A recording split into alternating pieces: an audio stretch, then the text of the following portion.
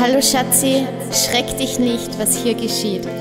Aber ich erzähle unsere Geschichte jetzt in diesem Lied.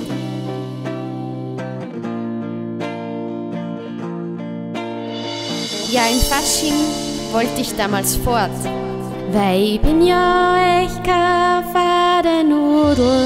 Und bevor ich da daheim lang ward, hatte ich ja Lust auf einen Apfelstrudel.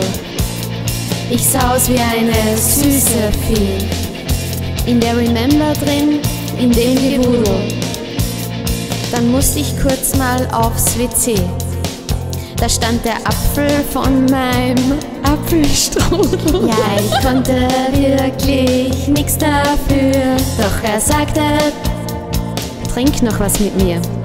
Und ich dachte, ich kann's ja ruhig riskieren. Mit einem Apfel kann ja nichts passieren. Doch es kam dann, wie es kommen sollte. Ich fuhr dann mit dem Apfel mit. Und obwohl ich einen Strudel wollte, bereue ich ihn nicht, diesen Schritt. Und beim Heimfahren hint im Auto drin, merkte ich, was in dem Apfel steckt. Ich sah ihn an und küsste ihn.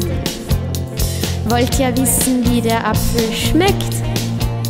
Ja, er schmeckte wie ein Liebesgruß. Er gab mir alles, was er kann. Er schmeckte wie süßes Apfelmus. Ja, der Apfel fällt nicht weit vom Stamm. Ja, wir trafen uns dann mal wieder. Mit unseren Freunden mit zu unserem Schutz. Doch du warst mir dann gar nichts wieder. Ganz in Natur, so ohne Apfelputz. Die Zeit war wirklich wunderbar. Es war schön mit dir, so ohne Plan. Mir war klar, wir haben eine Chance, wir zwei.